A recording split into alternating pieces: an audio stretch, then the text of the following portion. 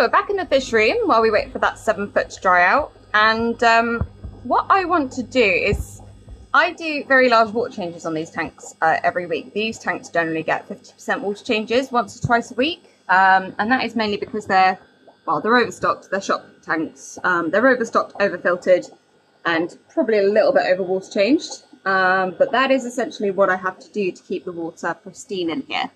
Now, if you go into a shop like, say, Maidenhead Aquatics or Pets at Home, all of the tanks are on one system. So these actually used to be Maidenhead Aquatics tanks, and you can see where the weirs used to be stuck into these, which is like those glass panels. So there would have been an overflow weir, and then the tanks are actually drilled in the back.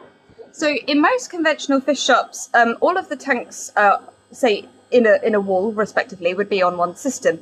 It falls down through the overflow, down into a sump, which would be down at the bottom where Agatha is. That would be your sump. And then generally to do water changes, you would do a water change from the sump. However, when I designed this fish room, I went for a slightly different tactic, because essentially what I wanted to do was make sure all of the tanks were separate. And that's for biosecurity, and also just generally for medications and things. It's just a lot easier having things separate. So all of the nets get disinfected in between uses, and the hoses all get like rinsed out and dried out. And I'm very, very careful about biosecurity. However, when you've got 35, 36 tanks, it can be a bit of a job doing a 50% water change on all of them. It takes a little bit of a while. And in the old fish room, I'd taken advantage of this drilled tank business, and I actually had valves underneath the tanks that I could open out, and then it would all drain outside. And then all I had to do was come back in with my hose and fill them all up. And I decided not to do it in here to start with, just because it was a little bit fiddly to set up, and also the bulkheads and things in the PVC was very, very expensive. So what I've decided to do instead is create some sort of hose related system. So I did start playing with a little bit of a prototype. The idea is that every tank will have something like this in it.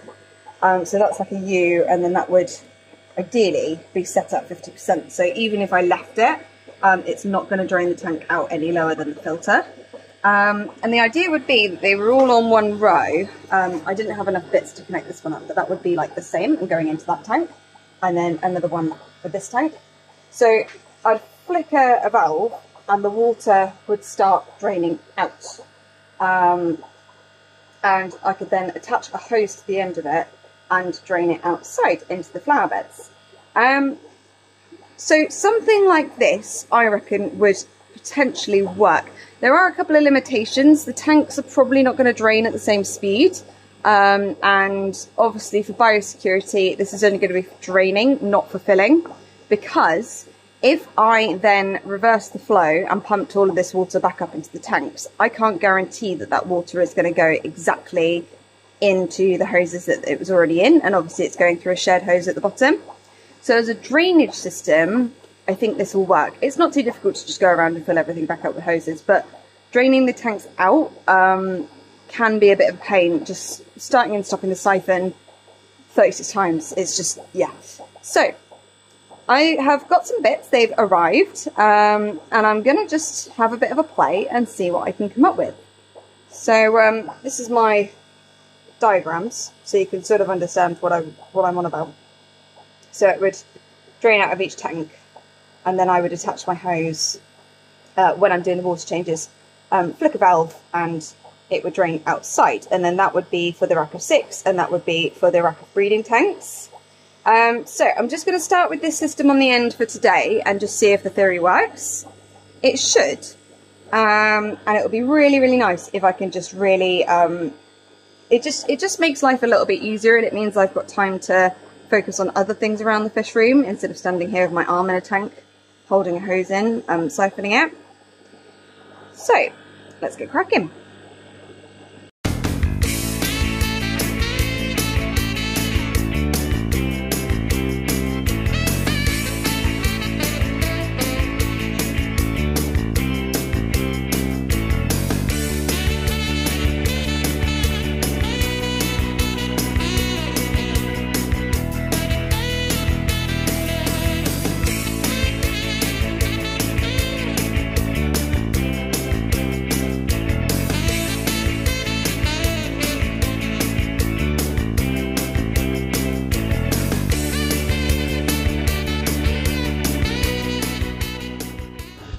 Alright, so I did try and do it in the green, but the green for some reason is a little bit smaller. So I don't really know what was going on with that, but I'll tape over it so it's not as like obvious, especially down at the bottom, but I'll be able to hide it. So hopefully you can see what I've done. So it's basically like your normal siphons that would be in your tank, except they're all attached. Now, so I've got a valve for the top one, and then I've also got a valve on the row for the bottom one. The reason for that is there is a bit of a risk because these tanks are lower that if I did it all as one, that the water would just fill the bottom tanks. But I think the hose is long enough that the gravity would pull it all out. So we'll see if I can do it with both of them open at once. Logically speaking, I think the top tanks would drain first. So just running it on like a separate thing. So if that valve is closed, excuse my corner of rubbish, it's got a corner of rubbish. If that valve is closed and that valve is open, then the only way the water can go is out of this one. And then likewise, if that valve is closed and that one is open, then the only way the water can go is out of that one. So they attach down there, and then there's a little connector there at the bottom, which is where I'm going to attach the hose. And yeah, all of this is then going to get taped up because the weight of the water could potentially hoik all of this out of tanks. But I think it might work. Now, for this tank here, this one has cories in it, like little baby cories. So what I've just done is I've popped like a strainer on there, which is probably what you saw me struggling with. But no, pleased with that. And yeah, basically now it's just time to see if it works. Right, so I'm going to go and see if I can get the siphon going. And then we will have a look. So let me open up this side. See if I can get that side going first. Right, so I'm imagining that the siphon will stop when the first tank reaches the end. So I'm assuming that that tank on that side there is gonna be the one that finishes first. It's interesting. Why isn't this one going?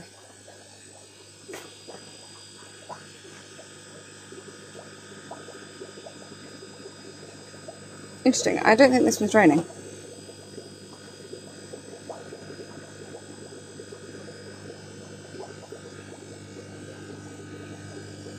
I wonder what I have to do to get that one going. But the other two are going. That one's going and that one's going. It's just that's a bigger tank, so you're not really seeing the amount of water that's coming out of it. What happens if I open the other valve? I think it goes that way. Is the pressure from the water going to pull those ones out as well?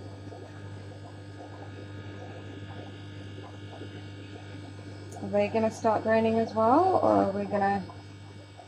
is it all going to be a little bit different? Interesting. Not entirely sure where that middle one isn't working. So I think what I'll have to do is just like pump some water into it. I imagine there's just like a little bit of air in there. However, so that tank on the end there is draining out. That's fine. Okay, so the system works on these ones. Obviously this is a 4-foot tank, so it's only going to take out like an inch or so. I think what I may do is pop a valve on each tank so that I can switch, say, that one off. That one's the closest, so I imagine that's why. I can switch that one off, and then these two can carry on draining, because once this has reached the end of this hose, that's going to stop. So let me turn this side, this top row off.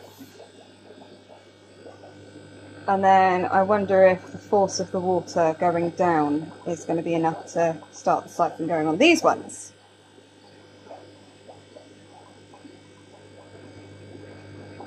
Or it may even be that what I have to do is do it like a double-ended thing so that the pressure is even.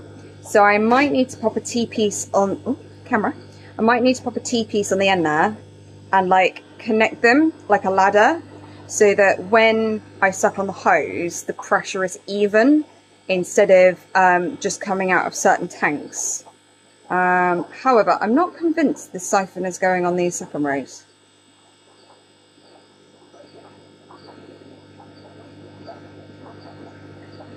I don't know, is the water going down?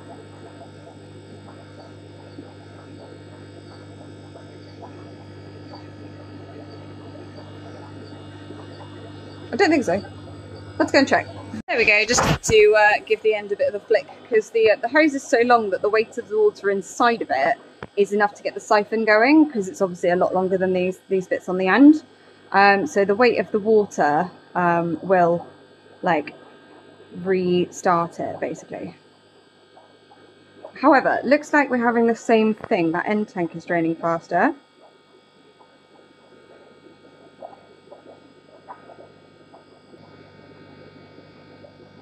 Not even convinced those other tanks are going. Interesting. I think it's where the siphon hasn't started on those ones. So I need to get some water up into those, and then once I've done that, this should all be working just fine. So, I've got an idea. What I've just done is I've attached another hose to the end of that hose. So what I'm going to do is actually pump water into the tanks, which should hopefully make it so that these all bubble. So if I've done it right, all of these should bubble and spit all the air out of them.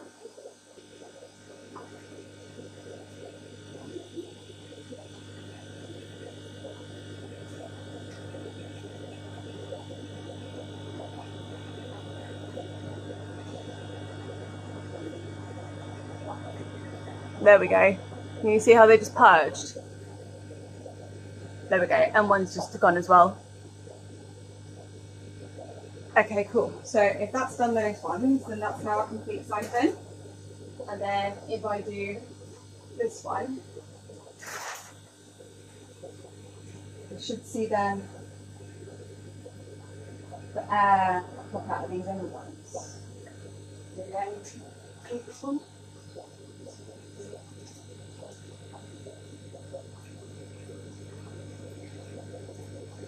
The air out of those.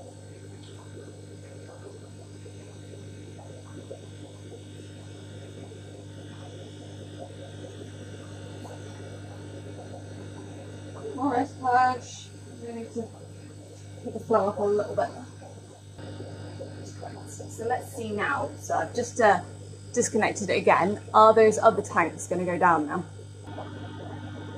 Are they going down?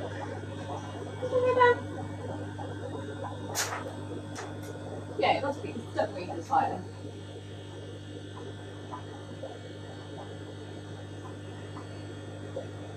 Yeah, I can see water getting sucked back into that.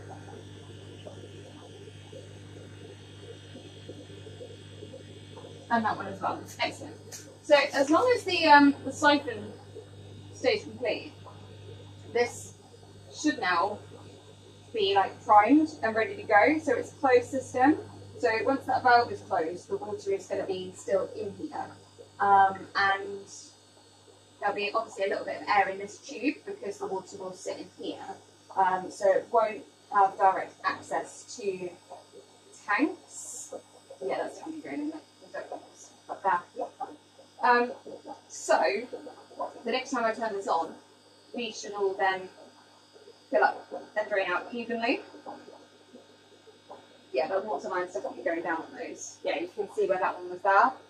Okay, excellent. So that one is working. And then is this bottom one working? Try to do that. Yep, that one's going.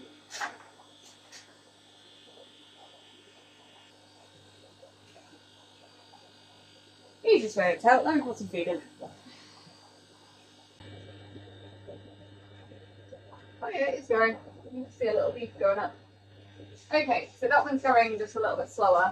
Oh, actually, I think I have to stop it by giving it a shake. So I can see that the water is now draining out.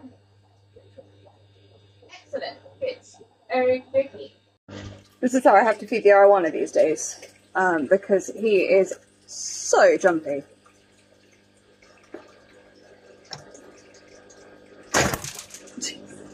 He still makes me jump even though I don't know he does it. But he will literally jump up and bite my hand. So what I have to do is push these are little black soldier fly larvae thingies. But yeah, this is basically what I have to do. I have to push them in because otherwise what happened was he literally like jumped up and latched onto my hand, which was not fun. it's not painful, it's just a bit of a shock, and it doesn't matter how many times you get bit. It's just still, like, there's nothing I can do to stop my body reacting to it. Like, I can pick up a big old spider and not be, like, too freaked out, but I don't know what it is. I guess it's just human nature. The Oscars I'm a little bit better with, but the snakehead and Giardini, even though, like, I like predatory fish, it's just a bit of a shock. There we go. It's not that one.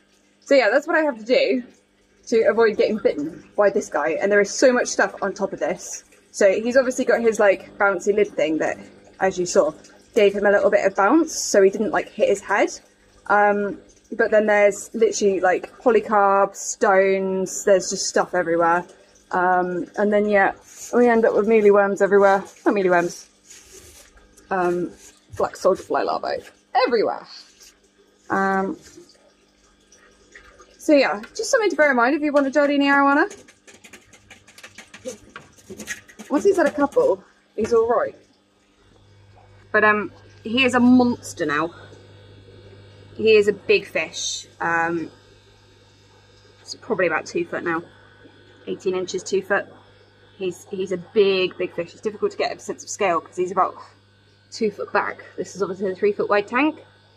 But he is a beautiful, very strong fish. It's just a pain, this tank. The reflections are awful because of where it is in the fish room. In person, all of these red markings on him, and like his tail is this most beautiful red and blue. He really is a phenomenal animal. I'm still really pleased I got him. I know arowanas aren't really for everyone, and they are a liability. But yeah, you can see what an absolute unit this fish is turning into now. And yeah, it is a bit of a whack. I'm pretty sure it's a male just because of the coloration on him. But I guess we'll never know. But yeah, beautiful big fish. Alrighty then, and we'll finish it there for today with Bug. You gonna have that one? There you go. Good lad.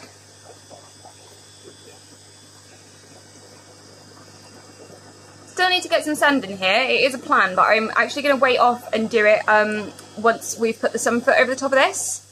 So that's going to hopefully happen in about a week's time. But yeah, stay tuned for the next one. We've had a very productive couple of days here, and I will see you next time.